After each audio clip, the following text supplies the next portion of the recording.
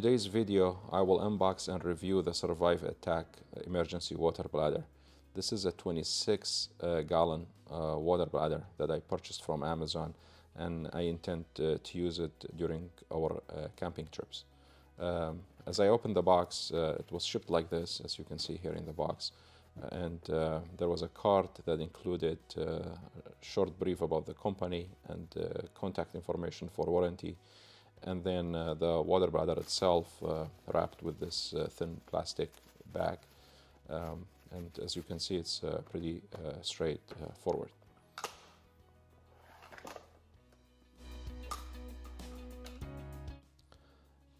The bladder comes with 4 hard plastic corners and 4 seatbelt-like straps on each corner.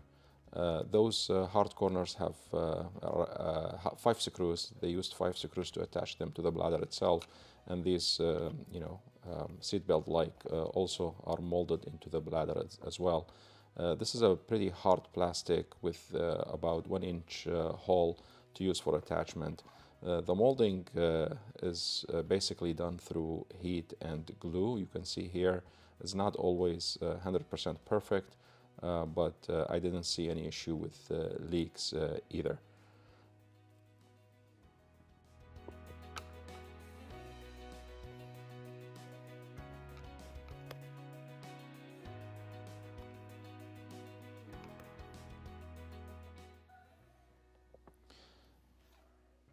You use this to fill the bladder, and this one here is well attached, and the cap has an O seal on it, and it performed super well during my test, and it's about 1 inch diameter.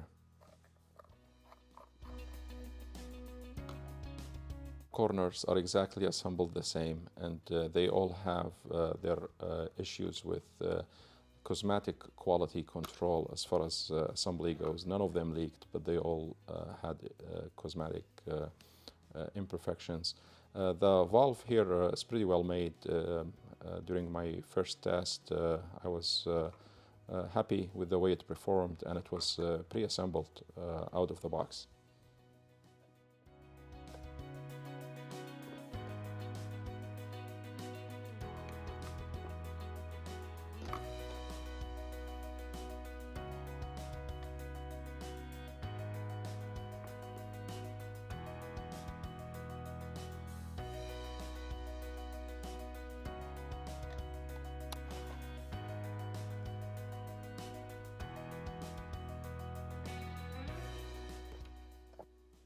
Now this is the bag of the bladder.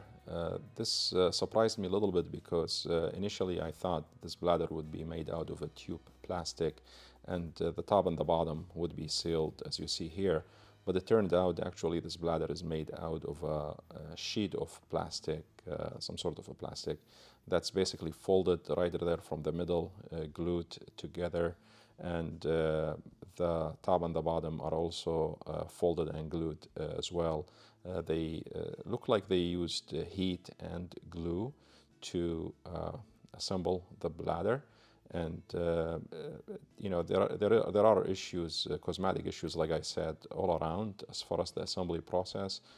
But again, when I tested it with water, there were no leakage, and the overall feeling I have, basically based on the limited time I have kind of used this just for testing, I feel comfortable taking it to a camping trip without worrying about leakage or any quality issues overall. You see here the residue of the glue is the shiny part of the plastic there. It seems like it's brushed through, and there is some melted plastic over there, and that's present across all 4 corners basically. You see it right here as well, and it seems like they've taken these 4 corners and pressed them with heat to basically lock them down, and then they put these hard pieces of plastic with 5 screws on top of them. And I'm pretty impressed with the thinking, because those attachment points will be extremely useful in any sort of storage environment to secure the bladder in an RV or a camper or a trailer or a pickup truck.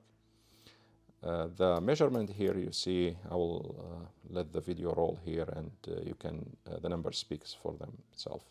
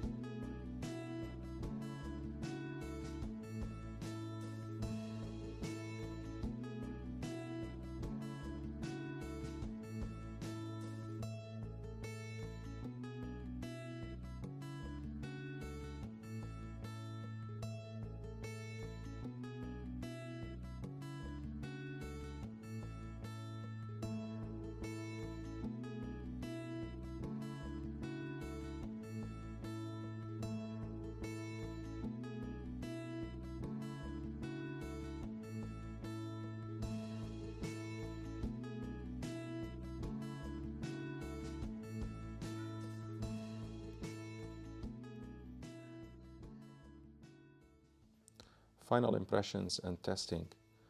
Overall, I'm pretty happy with this purchase. I think this water bladder is going to serve as well. Aside from the overall cosmetic quality control issues that I have shared already, I think this bladder is made well. I think they have thought through how this is going to be used. I think the different points of attachments that they have added to four corners will be useful in terms of how this bladder could be used. One area of improvement is I wish they have added attachments to how we fill this bladder with water. I would have expected to see some sort of fittings that will basically help us attach the hose to this bladder and make the filling process straightforward and easy. As it is, it's not. So you would have to basically, unless you make it pretty messy with water, you would have to go to the local hardware store and find a way to get some sort of fittings to attach the hose directly to the bladder so that you can make the process easy and straightforward. Otherwise, it's not.